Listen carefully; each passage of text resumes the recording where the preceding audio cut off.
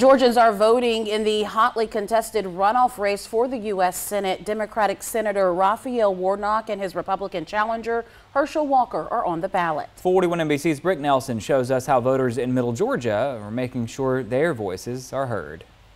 My voice definitely matters, and my voice was heard. Residents across the Macon-Bibb County area rushed to the polls Tuesday morning to cast their vote for the 2022 runoff election. Mercer student Kalinda Simmons came back home from Athens to do her part and cast her vote. It's really important for everyone to get their voice out.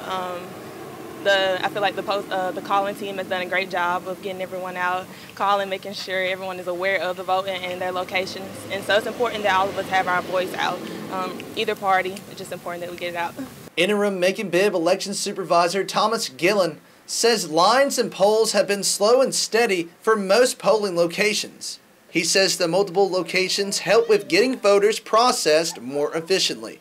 We at most would have 3 locations for early voting. We have 31 locations for election day. So there's a lot more places to take care of the voters. Gillen says although there are multiple locations, you have to go to your assigned precinct based on where you live. In Macon, Brick Nelson, 41 NBC News.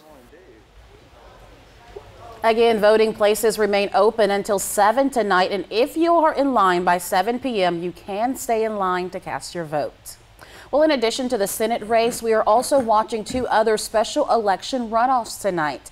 In Macon, Lindsay Holliday is facing Desmond Brown for a seat on the Macon Water Authority Board.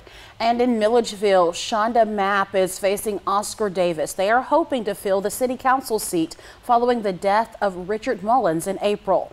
We'll have election results tonight on 41 NBC News at 11 and throughout the night on 41NBC.com and on the 41 NBC News app.